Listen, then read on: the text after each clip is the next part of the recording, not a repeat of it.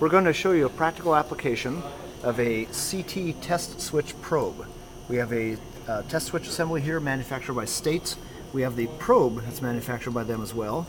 And this probe actually fits into one of the non-shorting CT switches that we open up first. Then take this probe. It's got metal on both sides of the blade. You take that and insert it into the test switch like that. And now the CT current has to go through the probe and through our ammeter right here as part of the circuit. But it's a way of breaking into the circuit or stabbing into the CT circuit without breaking the circuit open. You'll notice that when the probe goes in, both of the metal blades contacts both of the leaves here in the non-shorting switch. So right now the ammeter is making contact, and as I gently shove that in, it spreads the two leaves apart, and I never break the CT circuit, which of course is very important for reasons of safety. If you open up a CT secondary circuit under load, bad things happen. Smoke, sparks, flame, all that and above. So here I've got my two leads put into the probe.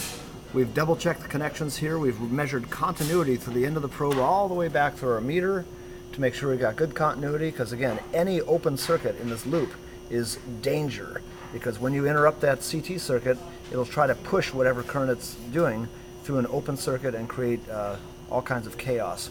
So what we're going to do now is demonstrate how we can measure the inrush current on an electric motor. This CT system right here is measuring the current going to a load. In this case, the load is a 2 horsepower, 120 volt motor. And under idling conditions, it draws about 8 amps or so, 8.5 amps or so. With the CTs we're using right here, I can show you on the diagram, they're 100:5 ratio units, but we've actually wrapped 5 turns of wire through the primary donut hole of the CT, so it ends up being an effective 20:5 ratio, or 4:1. So this 4:1 CT is going to allow us to measure current to the motor at a reduced proportion. Whatever number of amps we read through here, times 4 is going to be our actual motor current. So let's set up first with a normal ammeter test. So go ahead and turn the ammeter on to AC amps. Push the backlight button on. All right, then just leave it there, and we're going to start the motor up and show you how it normally measures current. So here we go, starting the motor. And we're measuring 2.2 amps or so. Remember, the CT ratio is 4:1. So take that number, multiply by 4, and that's the actual motor's current. If we were to load the motor down more, it'd start drawing more current. That's basically how that works, real simple. I'm going to shut this off again. And the current falls off to nothing.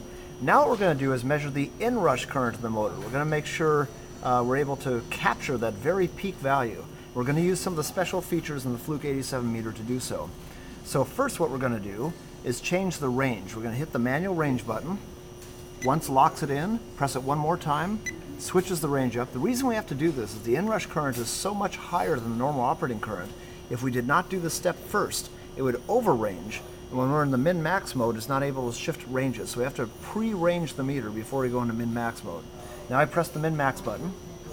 That'll capture the minimum maximum values, but we want this to scan very fast to capture that initial inrush. So hit the peak button. So now we have peak, min-max. It's a very, very fast capture. So what we're going to do is leave it in that mode and start the motor up.